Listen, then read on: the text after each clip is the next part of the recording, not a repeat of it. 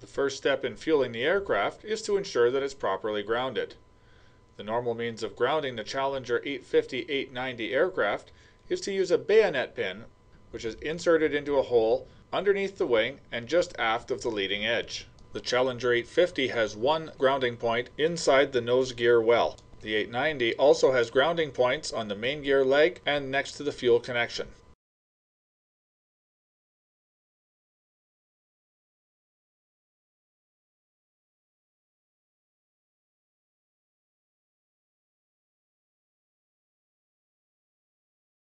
With the aircraft properly grounded, move to the fuel control panel located next to the right wing root and power up the system using the main power switch.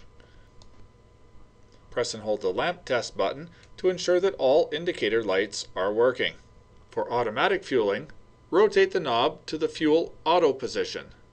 Then use the increase-decrease toggle switch to select the fuel quantity to the desired amount.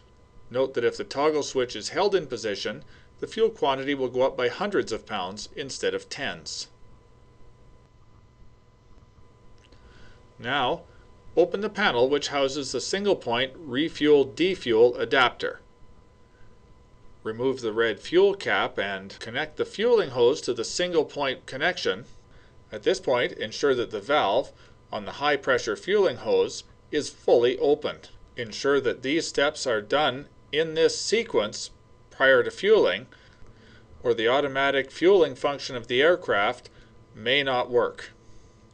Now, pressurize the fuel hose by engaging the dead man switch. Finally, on the refuel-defuel panel, switch the automatic off-on switch to on. The fuel system computer will automatically calculate which tanks should be fueled and will open the shutoff valves accordingly. Position of the shutoff valves is indicated by the open and close lights at the top of the panel. In this case, we see that the wing tanks are open while the center tank is closed. 200 to 300 pounds before each tank reaches its scheduled quantity, the fuel system computer conducts a bite test. In this test, the shutoff valves are momentarily closed for about 10 seconds and then reopened, allowing the fuel to go up to the scheduled quantity. When each tank reaches its scheduled quantity, the shutoff valves will close once again.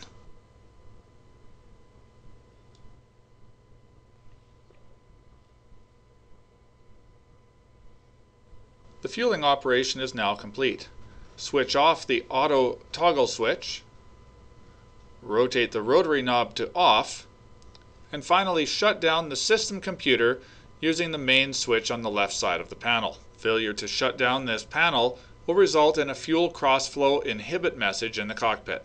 If the automatic system does not work or is unserviceable, fuel using the manual mode. Power up the system as before, only this time switch the rotary knob to fuel manual. Pressurize the fuel hose using the dead man switch. In this mode, the tank shutoff valves are manually opened using the toggle switches. Fuel will immediately begin to flow into any tank for which the shutoff valve switch is open. This system must be monitored closely through the entire fueling process. Once the fuel level in each tank approaches its desired quantity, the fueling is stopped by selecting the shutoff valve switch to off. In manual mode, the only failsafe is the high level detector in each tank. Once the high level is reached, the shutoff valves will automatically close regardless of switch position. Some settling of the fuel may occur after the switch is shut off, and it may be necessary to reopen the shutoff valves to bring the fuel up to exactly the desired quantity if it's a bit low. Fueling is now complete. Switch the rotary knob to off. Turn the main system power off and lower the guard. Close the door on the fuel control panel and the fuel connection panel. In the event of a fueling system failure, or if single-point refueling is not available, it is possible to fuel the main wing tanks using conventional over-wing fueling. It is possible to fuel the center tank on the Challenger 850, however this requires maintenance action and some tools. The Challenger 890 cannot have its center tank fueled over-wing.